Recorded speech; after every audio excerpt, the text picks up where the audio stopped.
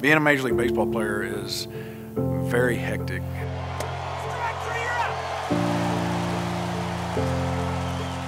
A lot of people think that it's all glory, but there's a lot of things behind the scenes that are really stressed on your body. You know, your arm's not meant to be used the way it is, especially throwing over 100 miles an hour for, 162 days a year. I had shoulder surgery, nerve entrapment in my neck, different things that brought me up until retirement. One day, I started having full body cramps, so much that I had to end up going to the emergency room. And they found that I basically had mild rhabdomyolysis and that my potassium levels were, way off. It was from all the stuff that I was taking.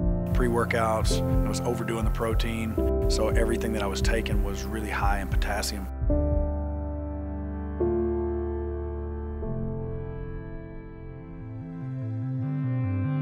I'd been working with Ty for a while and Bryce, so I told him about what was going on, and he said, "Man, you need to try my protein." That's when he introduced me to the Organixx bone broth protein.